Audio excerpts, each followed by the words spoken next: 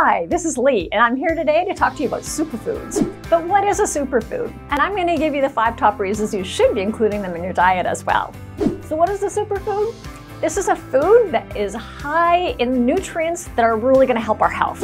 So you can think of it as being really beneficial in nutrients for the amount of calories that you're actually ingesting with that food. But before I go on and talk about all the great reasons why you want these superfoods in your diet, I want to throw in a few cautions too, because sometimes we get all excited about something and we forget our balance about it. So one thing to keep in mind with superfoods is sometimes people will get really excited about something they read about one and they'll start having a lot of it. And remember, we get different nutrients from different foods, so we should never really be concentrating on one food and not balancing it out with other things. As well, superfood is really a term that gets used for marketing, and so we need to be a little careful about the claims that are being made about it, because there isn't really any regulation around using that word at all. And it can be, for example, some exotic fruit from the other side of the world, and we have no idea how it was processed and what kind of regulations there were around pesticides or heavy metal contamination. So sometimes superfoods that are more local or that we have a better idea what's in them can be better for us. Another thing is sometimes in that marketing they will put superfood on something that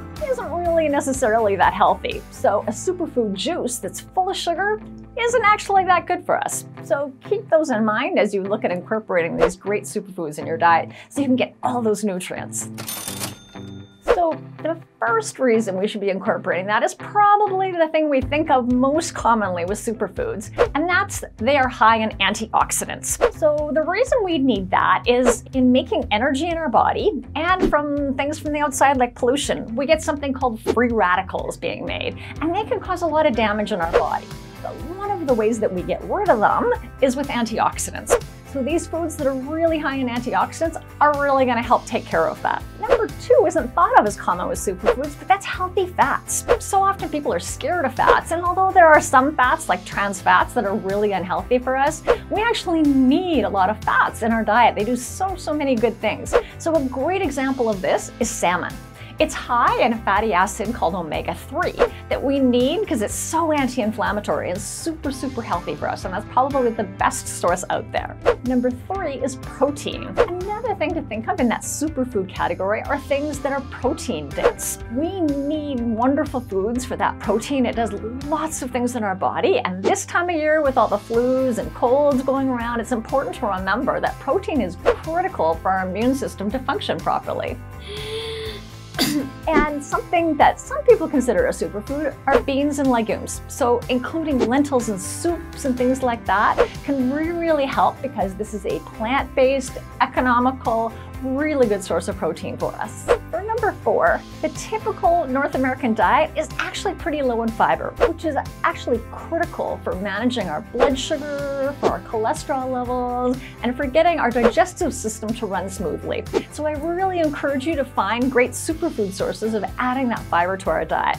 And a great example of this are chia seeds. And not only are we going to get that fiber, but we're also going to get those beneficial fatty acids as well.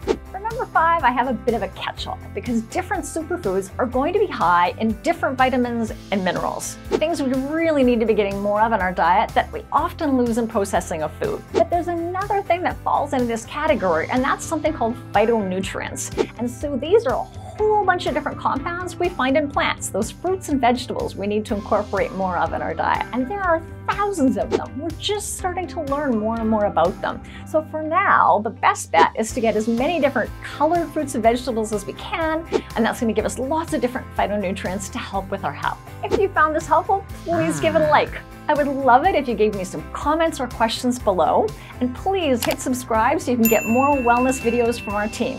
This is Lee. Stay happy and healthy. I'm one of the 5... try again. They can be considered a restart that one. Meaning number 3, that fats are number 2.